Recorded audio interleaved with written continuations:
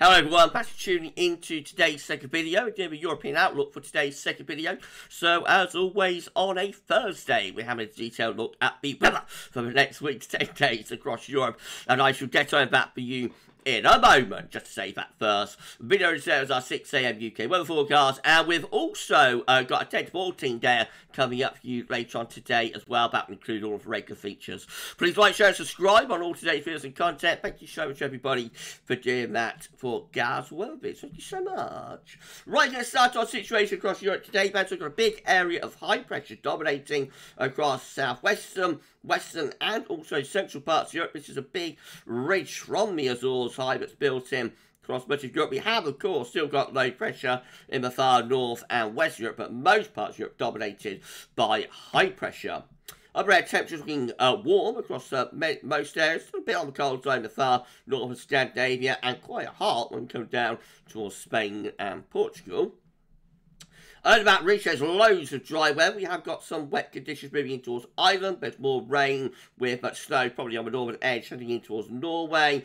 And a little bit of wet weather through the Baltic Sea area in towards the Baltic Sea states of Latvia, Estonia, and Lithuania. And there's some thunderstorms down towards North Africa, just pushing into southern portions of the Mediterranean. But these are the exceptions to rule. Most parts of Europe are looking dry as a bone with that area of high pressure, and there's lots of mild or warm temperatures as well. So it is quite cold in the far north of Scandinavia and Nordic regions still, but otherwise most areas seeing pleasantly warm temperatures and looking very warm down towards Spain and Portugal. Temperatures well into 20 Celsius there and on the eastern side of Europe as well. So, sorry everyone. Right, here we go. It's Friday then. High pressure still ruling the roost in many parts of Europe, especially through these western, southwestern regions. Again, low pressures in the Atlantic and Norwegian Sea, trying to push in from the west as well. Upper air temperatures still looking pretty warm in most areas. And again, we see lots of dry weather and that area of high pressure once more. There's some thunderous storms, some thundery showers and storms across northern parts of Africa. Some showery rain through Ireland and Scotland, and wet weather pushing in towards Norway again, so that could turn to snow in the north and across mountainous regions. And still very showery conditions through eastern portions of Sweden, heading in towards the Baltic Sea. But once more, these are the exceptions to the rule. High pressure is dominating in most areas tomorrow, and the temperatures are looking very mild, if not warm, and down towards Spain and Portugal, pretty hot once again. Just cold in the far north of Scandinavia. And then we move on into Saturday. That high pressure starts to get flattened up as lower pressure starts coming in from off the Atlantic. So it begins to look a little bit more unsettled through Scandinavia in towards Ireland and the UK. Upper air temperatures still looking warm, or very warm actually, through much of Spain and Portugal, up in towards France and southern parts of Germany and northern Italy.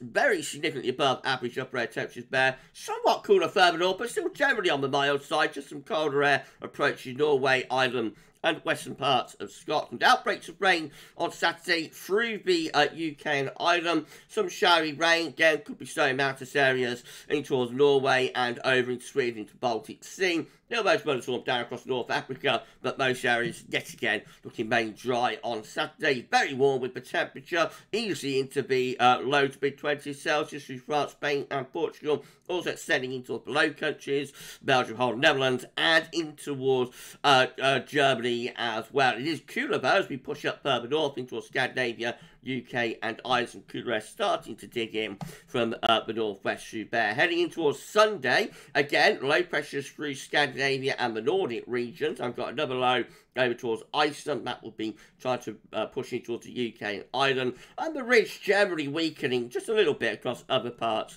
of Europe. Upper air temperatures looking cooler now in the north and the west of Europe. Not cold, but looking cooler. The warmth is being squashed further southwards and eastwards. So we see the warmth really picking up through the Balkans, for example, and over towards the Black Sea, down towards Greece and Turkey as well. But anywhere from about northern France and central parts of Germany northward, just that little bit cooler when we get through into Sunday. There is a cold front that's marking the boundary with that. Very weak affair, but about a patchy rain through France, Low Countries, Germany, and Poland. It gets a bit heavier as it pushes up towards Belarus and the Baltic Sea states, and then recurves back in towards Finland, Scandinavia, Finland, Sweden, and Norway as well. Behind that, we've got showery conditions moving in towards the UK and Ireland, and southern Europe, including the Med, looking mainly dry on sunny. Very warm, if not quite hot, through the southern, east, and southeastern portions of Europe, again cooler out towards the north and the west. That takes us through into Monday, where low pressure begins to drop in towards the North Sea. So just an increasingly unsettled flavour to the weather by the middle of next week. I think an increasingly unsettled look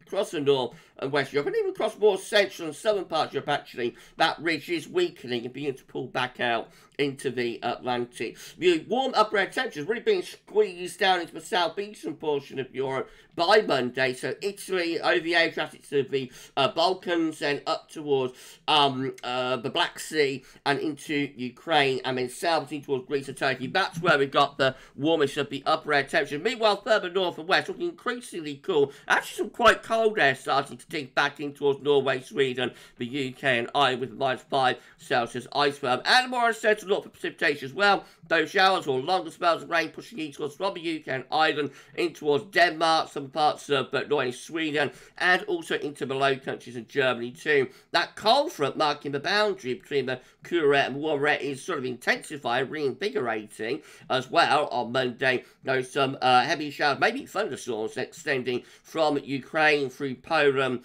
down towards Austria, Hungary, and in towards northern parts of Italy as well. To the south and east of that, main dry, few scattered showers in the central part of the Med, but main dry to the south and the east of that cold front, and wintry showers, snow showers coming back into northern parts of Scandinavia as well. Not a big contrast in temperature, actually really warm, if not hot here, from the Adriatic to the Black Sea, but to the northwest of that, a lot cooler, and actually cold air is digging in to Norway, Sweden, the UK, and Ireland, I think, by the time we get into Monday. Tuesday takes that trough of low pressure, moves it into the northeastern part of Europe. High pressure is now well and truly pulled back out into the Atlantic, so all parts of Europe looking much lower with pressure, and we're pulling in a cold northerly across northern and western parts of Europe as well. Upper air temperatures looking cool or cold in many central, northern, and western and northwestern parts of Europe. The warmest upper air temperatures are for Spain and Portugal, and then in the southeastern portion of the Med through Greece and Turkey, even into the Balkans, starting to cool down by the time you get through into Tuesday. And an unsettled look as well, so as pressure lowers, there's more of a chance of precipitation. Heavy showers and thunderstorms breaking out through southern parts of Italy into central part of the Med. Wet weather over the Alps in towards Austria, Hungary, and going northwards, we have a mix of rain, possibly with sleet and snow places as well, as we're coming into northern parts of Europe. It looks quite wet through the Baltic Sea states of Latvia, Estonia, Lithuania, up towards Finland, Sweden, and Norway. Showers, longer spells of rain, sleet, and snow, and wintry showers possibly affecting parts of the Low Countries and northern and western Germany as well. Spain and Portugal on the central part of the Med, though, looking mostly dry and quite hot across southern parts of Spain, but otherwise there is a cool down going on, and actually looking really quite chilly, if not cold, in the north and the west of Europe there. And then we go through into into Wednesday, I should say, and we look like this with high pressure again out in the Atlantic. Low pressure is to our east. Most areas under a trough of low in the north of Europe, and increasingly cold air digging back in towards Scandinavia. What quite remarkable with that. So looking really quite cold up there. Otherwise, it's showery across northern, it's cool, I should say, across the central northwest parts of Europe. The warmest upper air temperature down towards Spain, Portugal, and over towards the Middle East. But you see, there is a big cool down with those upper air temperatures from where we are right now to where we'll be by mid of next week. Most unsettled weather is to the eastern portion of Europe, again rather showery out to the north and the west, mainly dry southwestern parts of Europe by Wednesday, and it's cold, in fact increasingly cold across Scandinavia and Nordic regions, with some really bitter air digging in across Norway, central northern parts of Sweden, and also in towards Finland as well. Otherwise quite chilly through northern and western parts of Europe, and even into southern Europe there is a cool down that we see quite clearly there.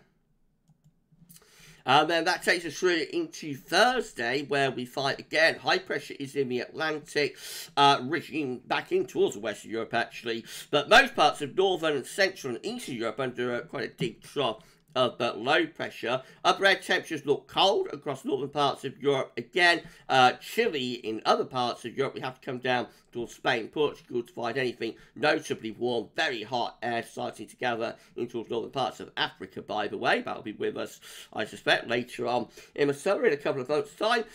Precipitation-wise, really wet over on the eastern side of Europe. Heavy showers, long spells of rain, possibly thunderstorms mixed in. Showery conditions to be west and north of that, and again, cold enough for some of those showers to be windy, especially through Scandinavia and Nordic regions. Once more, see southern France, Spain, Portugal, the central part of the bed, mostly dry next Thursday.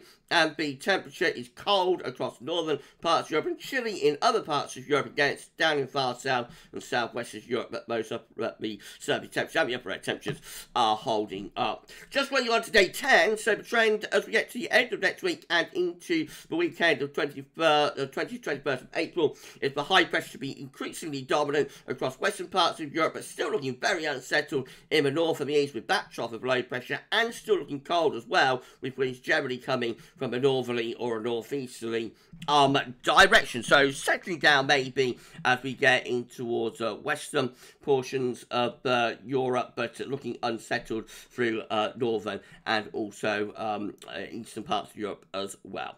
Right, so that's your European outlook for this week. If you've enjoyed the forecast, found it useful and informative, please like, share and subscribe, and we'll do it all over again next Thursday. We're going to be back with your 10 to 14 day about, will include all operator features. Come back for that a little bit later on. For the European outlook for this week, that's all for now, and thanks for watching.